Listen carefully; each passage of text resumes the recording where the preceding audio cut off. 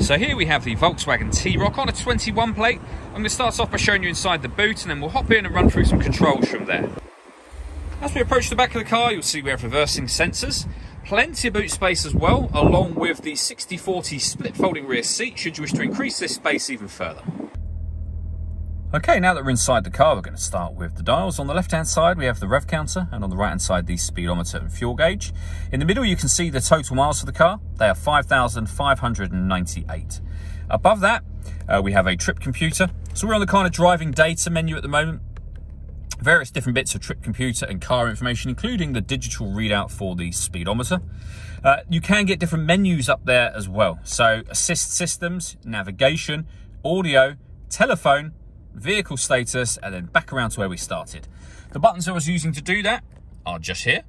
We have phone and stereo controls over that side. Stereo controls continue over on the left, along with cruise control. Once you set cruise control in this car, hit this button. This car will maintain its own distance between itself and the car in front, both speeding up and slowing down automatically depending on the car in front's speed. Over in the center, we have the touch screen. So this is where, amongst other things, you would pair up your phone.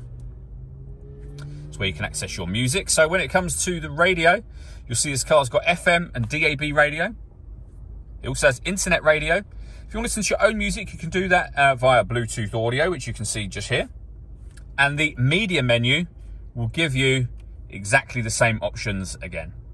You can access your satellite navigation up in this top right-hand corner. There's a full video showing how this system works on our website and on our YouTube channel as well. Working our way down from that, we have dual zone climate control. So you can adjust the passenger temperature, the driver temperature. You can increase and decrease the fan speed.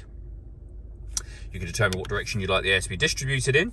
The air conditioning is on at the minute, so off, back on again. Or hit auto. The car will now take control of the fan speed and the direction of the air to maintain the temperatures you've asked for. Any manual adjustment will override auto straight away, as you can see.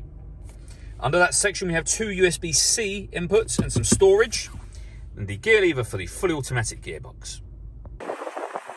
All that leaves me to say is thank you for taking the time to watch this video. If you'd like to come and see the car in person and have a test drive, please feel free to call any of our MJA sites. We'd love to hear from you soon.